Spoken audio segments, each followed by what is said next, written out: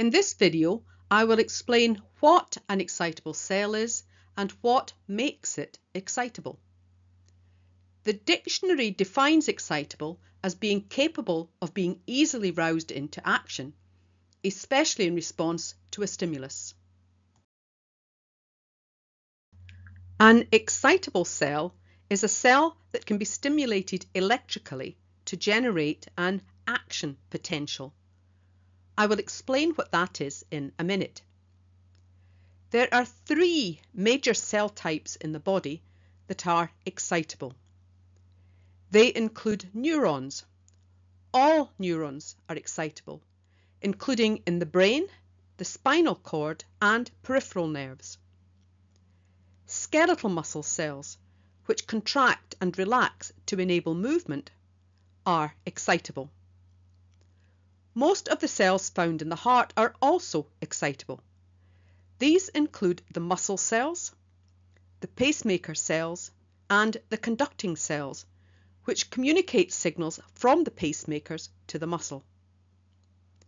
In addition, some smooth muscle cells and some endocrine cells are excitable, but by no means all of them. All other cell types are non-excitable. An action potential is a rapid rise in the voltage or potential difference across a cell membrane, followed by return to the original level. In normal circumstances, an action potential has the same amplitude each time it is evoked. There are no intermediate levels. This is known as an all or none response to stimulation. When applied to a cell membrane, the rise in voltage is termed depolarisation, while the fall is known as repolarisation. Depolarisation is defined as an increase of positive charge at the inner surface of the cell membrane. Repolarisation is the recovery of the membrane voltage or membrane potential back to its original value. This animation starts with the inner surface of a membrane having more negative charge than the outer surface. This is the normal situation in most cells of the body. The charge difference across the membrane can be recorded by placing an electrode on either side of the membrane and measuring the voltage difference across it. This is exactly how an action potential occurring at a cell membrane is recorded. During depolarisation, the inner surface of the membrane becomes more positively charged, reducing the difference across the membrane to zero. As charging continues, the voltage difference overshoots zero so that the inside of the membrane becomes more positive than the outside. During repolarisation, the charge difference across the membrane returns to the starting level. This is essentially what happens in the membrane of a real cell during an action potential.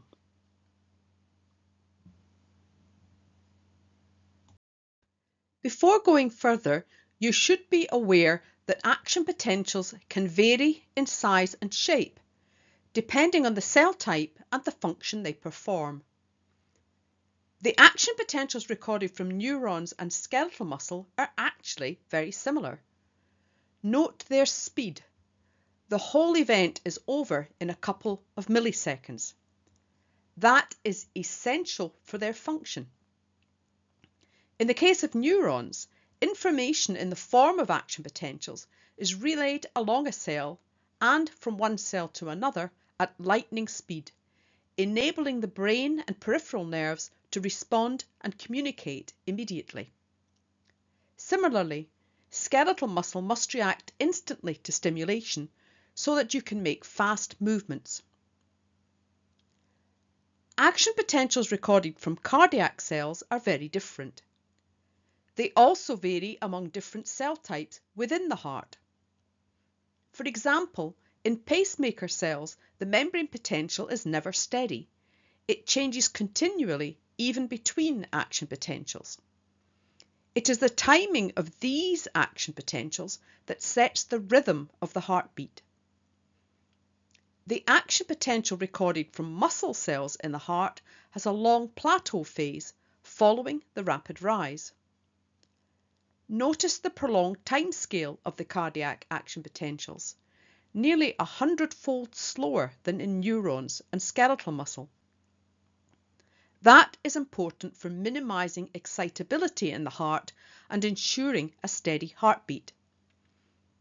I will explain the ionic basis of these differences in a separate video. For now, I will focus on the simplest example of an action potential, the neuronal action potential. So, what causes the membrane voltage to change? It results from the movement of charged ions across the cell membrane. Ions are not uniformly distributed across cell membranes. For example, the sodium ion concentration is at least 10-fold higher outside the cell compared with inside. That creates a large driving force trying to move sodium ions from the outside to the inside of the cell to even out the concentration. The opposite is true of potassium ions, which are around 30 times more concentrated inside the cell compared with the extracellular space. Consequently, there is a large driving force to move potassium ions out of the cell. However, the movement of these ions is prevented by the lipid membrane, which provides an impermeable barrier. There are proteins in the membrane that span the width of the membrane and can form a pore through the centre, allowing ions to move freely across the membrane. The pore can open and close to control the movement of ions through it. These proteins are called ion channels, and there are many different ion channel proteins, each one controlling the movement of a specific ion or mix of ions. For example, the red colour in this cartoon represents a sodium selective channel, or simply a sodium channel, which only allows sodium ions to pass through. There are distinct potassium selective channels, represented here in blue, that only let potassium ions through. Largely because of the concentration gradients across the cell membrane, when sodium channels open, sodium ions flow into the cell, and when potassium channels open, potassium ions flow out of the cell. But when these channels are closed, the ions cannot pass through them.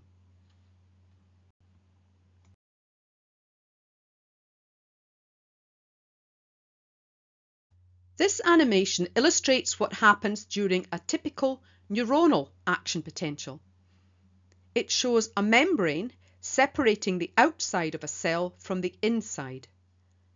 The pink layer represents the high extracellular sodium ion concentration, and the blue layer the high intracellular potassium ion concentration. Two main ion channels are involved: a sodium channel and a potassium channel. An action potential starts when the sodium channels open and sodium ions flow into the cell, causing depolarisation. Sodium channels open rapidly, within a millisecond, then rapidly become inactive, so that sodium influx is a short-lived event. Potassium channels take longer to open, but when they do, they allow potassium ions to flow out of the cell to counteract the sodium influx and bring about repolarisation. What triggers sodium channels to open and start an action potential? They open in response to a small depolarisation of the membrane. But why? When the cell is at rest, it has a negative membrane potential, around -80 to -90 millivolts in neurons. In other words, the inner surface of the membrane is more negatively charged than the outside. Ion channel proteins span across the membrane, so they sit in the middle of an electric field. A region of the channel protein that traverses the membrane contains a repeating series of positively charged amino acids, which act as a voltage sensor, allowing the channel to sense and respond to the electric field across it.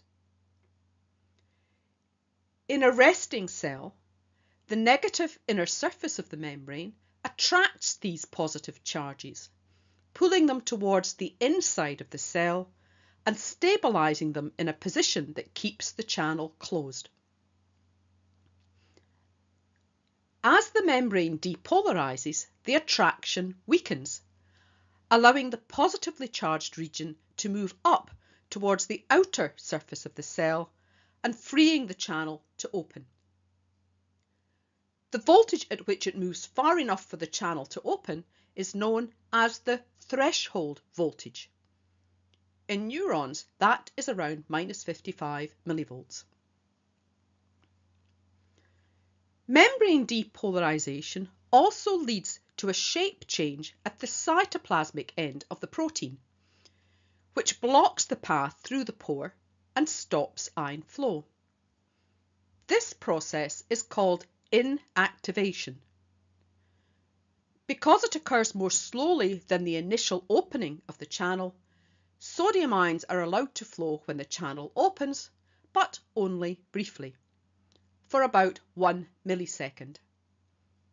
This helps to keep action potentials short. I've talked about action potentials being triggered by an initial small depolarization.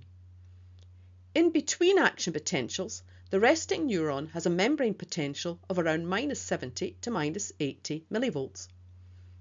For an action potential to be triggered, it needs to rise to a threshold level of around -50 to -55 millivolts.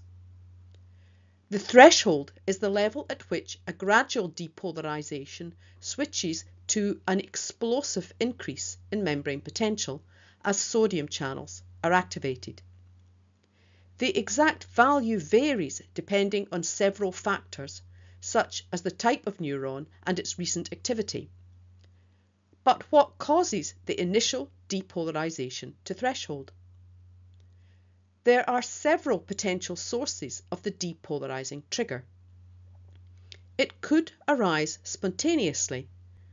Cells in which this occurs are known as pacemakers. The depolarization could arise from a sensory input, such as light hitting the photosensitive cells of the retina.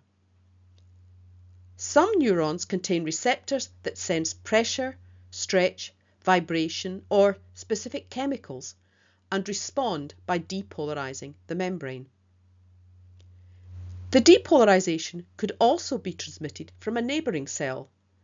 This can occur through chemical synapses between neurons, where a neurotransmitter released from one cell onto another activates receptors that cause depolarization. Action potentials can also be transmitted directly between pairs of cells that are connected by gap junctions, which form a pore through the adjacent membranes to provide continuity between the cytoplasm of both cells. There are 3 distinct phases to the neuronal action potential. The upstroke depolarization mediated by sodium channels, as just explained, the repolarisation, and the overshoot. The later phases both reflect the behaviour of potassium channels. Just like sodium channels, potassium channels are also activated by membrane depolarisation. So, when a membrane depolarises and triggers the opening of sodium channels, it also activates potassium channels. But potassium channels are slower to open and they need a larger depolarisation than sodium channels. That results in sodium channels opening first to create the upstroke, before potassium efflux becomes sufficient to reverse the effect of sodium ion entry and cause the membrane to repolarise. As it takes time for potassium channels to close, a proportion remain open when the membrane reaches its resting level. Consequently, potassium ion efflux persists and briefly drives the membrane potential to a more negative or hyperpolarized level until all the potassium channels have closed. That is the cause of the overshoot in the neuronal action potential. I've given quite a detailed explanation of how excitable cells fire action potentials, so I'll finish by summarizing the key points. Excitable cells have a negative resting membrane potential at which most voltage-gated ion channels are closed. A stimulus that depolarizes the membrane to the threshold for activating sodium channels will trigger an all or none action potential. Some stimuli cause small depolarizations of the membrane that dissipate without triggering an action potential, because the depolarizations are too small to reach the threshold for activating sodium channels.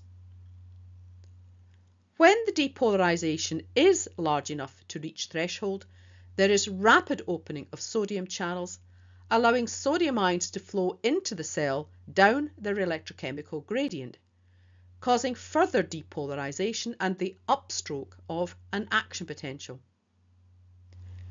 The action potential reaches a peak when the sodium channels inactivate and sodium influx is balanced by potassium efflux from the cell. As the action potential progresses, potassium efflux through the slower opening potassium channels becomes dominant and causes the membrane to repolarize back to its resting level. The membrane potential returns to rest before potassium channels have had time to close, so the membrane potential overshoots the resting level and becomes hyperpolarized. The overshoot is short-lived as the closure of potassium channels causes the membrane potential to return to its resting level. I've focused on neuronal action potentials because of their simplicity. Cardiac and skeletal muscle cells are also excitable, and while skeletal muscle displays action potentials like neurons, cardiac action potentials are more complex and on a longer timescale. That reflects the presence of additional ion channels that shape the events that are triggered when the cell reaches threshold.